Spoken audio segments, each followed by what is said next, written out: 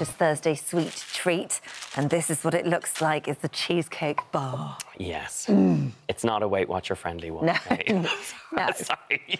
Although but it is delicious. We did promo this a moment ago by saying you could eat this on the move. Yeah, absolutely. You need to work it off. Did you come up with that, or did we just make that up? No, I think you made that up. I thought it was a good line, though. But this is a no-bake cheesecake, OK? So it's no fuss. It's really easy to do. A great one to make ahead for dinner parties or even a little gathering with friends and stuff like that. The beauty of it is that it sets up with mascarpone, cream cheese and a little bit of white chocolate. So there's no baking, there's no any gelatin, there's nothing that you have to worry about. And we're going to start off with the biscuit base. And to do that, you're going to pop your digestive biscuits. I know you're very upset because obviously you enjoy digestive biscuits already. I love a digestive, but I nicked I don't know if there's going to be enough in the bag now, Whilst we were watching Alison and Rebels BT, I had about 4 of them. So and some white chocolate as well. Yeah. You've spoiled your dinner now. Now, look, so once you've bashed them up, pop them in a bag like that and you can bash them up with a rolling pin. But I would say make sure you get nice fine crumbs here, because when it goes to putting them into the cake tin, it really is much easier to make sure that you have a nice fine crumb. So you could do it in a food processor as well. So once you've popped your digestive biscuits in, and a good little tip double bagged there. I've double bagged. I'm not sure why we've double bagged, but I'd hate to mention poor Julia because she's got it in the net already this week. So she's getting a lot of mentions, Julia. Julia is fabulous. The Julia food helps all our chefs in the kitchen. There is another kitchen out there, and she can sort of prep stuff for them and work very hard for them. But we don't do anything. She never comes on the telly. We've tried. We've tried. She just won't. She's just too humble and too amazing. But she is fabulous, and she has double bagged me biscuits today. Right. Okay. Which you've just put butter into. Yeah, so we've added some melted butter here, and I would say if you want to mix it up, you could go ginger biscuits, amaretto biscuits, and one of your lovely crew gave me that tip earlier. They've made a cheesecake with that. So again, feel free to kind of mix that up. Even some desiccated coconut in there is lovely as well. So do feel free to kind of adapt a recipe like this. Now, with your cake, we're making a cheesecake bar here rather than a regular cheesecake. I would say if you're doing a regular cheesecake, you can do it with this mix. Pop it into a tin with a removable base and plenty of parchment paper just to get it out there. What's the difference between a cheesecake bar and a cheesecake? Well, Philip, you just cut it into a bar rather than into a round. Right, then. So it's just the way you slice it. Yeah, so basically it's my normal cheesecake recipe, but I've put it into squares, right, all right? Yeah. I'm just mixing it up every week, you know? So that you can eat them on the go. There you go! Great for bake sales, great for all sorts of things. Yeah, so it is handy, and they are nice to give for people. Also, portion control. That's why I think they work really well as a bar as well. So there's that too. Look, once you've pressed that down, make sure you take your time to get a nice kind of even base across it.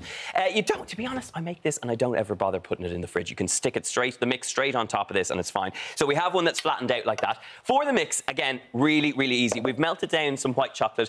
Keep your eye on this. Do it over a double boiler like this to make sure that you get a nice slow melt. White chocolate can be tricky, so do keep your eye on it. To our bowl, we're going to go in there with some cream cheese, some mascarpone. It's incredibly rich, but incredibly delicious. And the surprising thing with this is that it's quite light flavoured. It doesn't feel kind of like it's too much. So we've got double cream going in as well, as well as that. And then we're just going to give that a little whisk up just until it's nice and smooth. The key thing, is it all right? Is it nice? It's sweet. Yeah, it's really nice. But the thing is that you really want to make sure you have the balance of some fruit in there. So some raspberries, some blueberries work really well. Well, it's one of my 5 days. You're getting it right now. Yeah, digestive biscuits, white chocolate, and a raspberry in for the mix. A raspberry. Yeah, 1 raspberry. So give that a little mix up, and once that's come to a nice smooth mixture, we're going to fold in the chocolate. Again, you could swirl through all sorts of things. Lemon curd would be gorgeous in here. Salted caramel. There's many, many options here. I'm going to turn that off, and literally, I would say top tip is not to overmix this because it can seize, and you don't want that. So seize meaning tight. Meaning it just gets really kind of thick, and you don't want that. You want a nice, smooth, light, and luscious mixture. So as soon as you'd think that to make it sit up like that, you'd have to whisk it up a little bit, but you're saying don't do that. No, this is the beauty. The white chocolate will help it set in the fridge, so you don't have to worry about, you know, a lot of people kind of, when it comes to cheesecakes, they're either too wobbly or they're too over-baked if you're baking them. Yeah. This is a foolproof method. It's one I've been making this for 10 years. It's absolutely brilliant. And I normally would do it as a blueberry and white chocolate cheesecake, which works really well. So there's many, many options. Smooth it out, and you should be left with this luscious cheesecake mixture. And I would say try and get good quality white chocolate here. It's something like Green and Blacks or Lindt is really nice. That's Lindt, that one. That is Lindt here, yes. So now, when you're mixing this through, because we're doing our cheesecake bars, what I would say is smush up some of your raspberries with the back of a fork, and we're going to pop 1 or 2 of those tablespoons in there. Fold that through and you will get these luscious raspberry swirls through here. Top tip, do not overmix, because otherwise you'll just get a kind of a pinky mixture. Bearing in mind that those sort of chocolate bars are quite expensive, can I do this with a few Milky Ways? Absolutely. You can, but you will get the best result. Because it's kind of, we're not baking here, you know, it's literally you're tasting what's there. Yeah. It's really about trying to get the best you can get your hands on. But absolutely, no problem with Milky Bars. Go on for your laugh.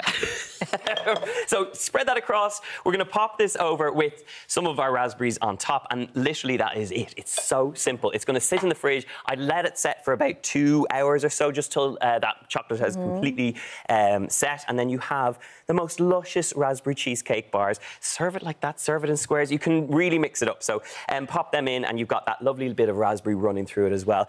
If you want to serve this, I literally just pile them up onto a little cake stand like this. So add some raspberries around. Give it a sprinkle of white chocolate. And it's pretty. It feels like, you know, I've done something nice for the weekend. It does feel nice. And so really, this mixture, the basic bit that you've done, is kind of a vehicle for all sorts of different flavours. So this is just one idea. Absolutely. That's the combination of the white chocolate, the mascarpone, the cream cheese. That is going to give you your base for a set cheesecake that can be used with a whole host of different things. So really handy to remember.